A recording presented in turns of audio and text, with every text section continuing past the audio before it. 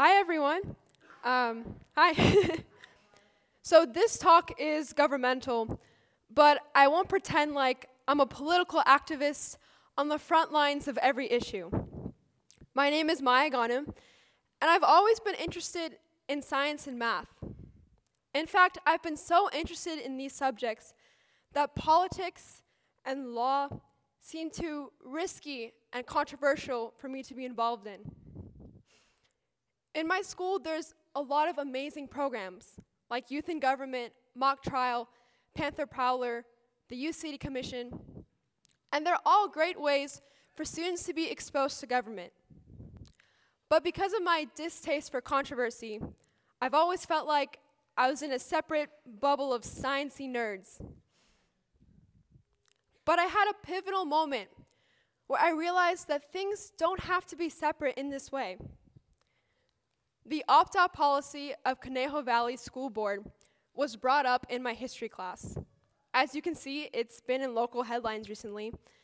And my friend James, who actually is a speaker tonight, brought a copy of the policy to our class and explained its importance.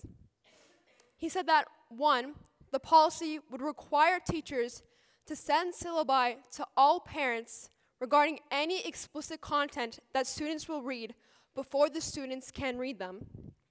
And 2, the policy would allow a school board of parents to directly filter what kind of information students are learning in all Conejo Valley schools.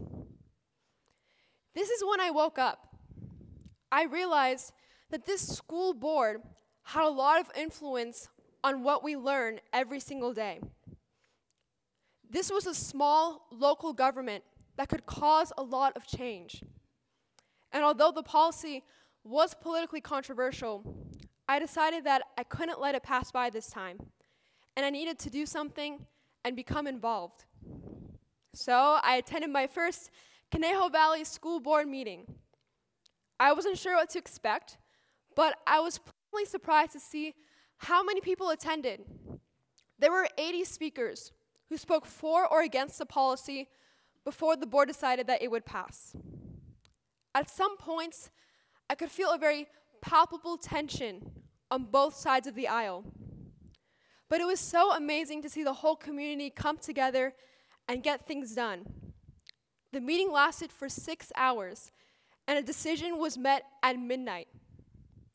But if the community didn't come together and call attention to this issue, the policy would have passed without any compromises, without any revisions, and without our general knowledge.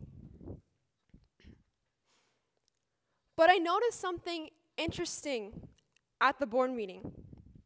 A lot of the speakers, just like me, reported that this was the very first meeting they had ever attended. Unless there was a pressing issue that demanded their attendance, most people just didn't become as involved in our local governments. One of the speakers had a career in statistical analysis, and she said that when she surveyed 5,000 people from the Conejo Valley community, 70% of the people did not support the policy. So why weren't they there? This is when I started to finally realize a trend. We don't participate unless we feel forced to. We prefer to stay passive in our own little boxes instead of being active in our own communities, instead of reaching out, making compromises, and getting things done. So this idea remained in my mind, and the day after the school board meeting, I talked to my fellow Science Olympiad members, and I asked them if they had any opinion on the opt-out policy. Most of them would shrug, saying that they didn't think that the policy really mattered to them. They had grandiose scientific aspirations in prestigious universities, but they didn't feel like they would fit into a school board meeting. Admittedly, I can see myself reacting in the same way. I understand the feeling of wanting to shy away from controversial topics and stay in your own little bubble. But this school board meeting remained in my subconscious. I looked at the Conejo Valley School website, which lists the agenda for weekly meetings and the policies that the school board has passed. I found that the board passes policies for all of our subjects: science, math, English, history, the arts, athletics. And these were things that I thought that Common Core or the California District of Education took care of. But this school board of parents had a lot of influence on what we learn in our schools. But most importantly, this school board has the ability to make our schools safer. That is crucial, especially in our current environment. And since these policies affect all of us, it would do us all good to raise awareness of local governments. I continued my investigation and looked at other governments in California to see if they had as big of an impact on our daily lives. I found that in California, 898 pieces of legislature was passed in 2017 alone. A lot of the legislation is pretty interesting because the California public isn't generally aware of being passed. For example, I found one local law in San Francisco that said, "Sunshine is guaranteed to the masses." This is an actual law in San Francisco. And although there are some pretty interesting laws that get passed, there's also really important laws that shape our lives every day. They deal with driving, voting processes, gun rights, sexual assault. And these bills and laws affect us all. And we all need to be there, involved with the things that affect our lives every single day. We the people, all the people, whether you like science or math or art or history or reading or athletics, we all have the right to be there, connected with our government. We all have something that we can offer. Regardless of age or status or education, we all have a voice.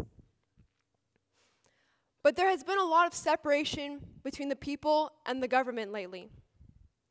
It seems as though we have forgotten the philosophy of our founding fathers. The people and the government are not just connected, they are synonymous. The people are the government, and the government is the people. But I think we can start building and maintaining connections again with our government. I know that on a national scale, these can be big aspirations, but we always can start small. The Conejo Valley School Board will be having member elections on November 6th of 2018. As a minor, I will not be able to vote yet, as long with many people in this audience, but that's okay. We can still go and participate. Go home and push your parents to vote. Pester them, plead with them, bother them, integrate them with the framework of our wonderful, beautiful society that we are neglecting. And maybe one day, high school students will also be able to vote in board elections. This has been quite a journey for me, and more pivoting realizations come to light every single day. My goal now is to apply my scientific knowledge to help solve political issues. For example, I'm currently obsessed with the liquid metal battery. It's by Donald Sadoway, a professor at MIT, who coined the technology as the link to renewable energy. I'm doing a year-long research paper on whether this technology can be used for 3 buildings in Thousand Oaks. And I have some social media pages about my journey, and they're about other ways that you can be involved in local governments. You can take a picture if you want, by the way. So I hope you guys can support me as I try to bring some proposals to legislation. But there's a lot of other easier ways to be involved in government. If you have any issue that you care about, you can always check to see what laws have been passed recently regarding the issue. Voting, calling legislators, and attending meetings all have an impact on the laws that get passed. We need to build and maintain connections again with our government. And in order to do so, we need consistent participation from all sides of the aisle. Thank you so much.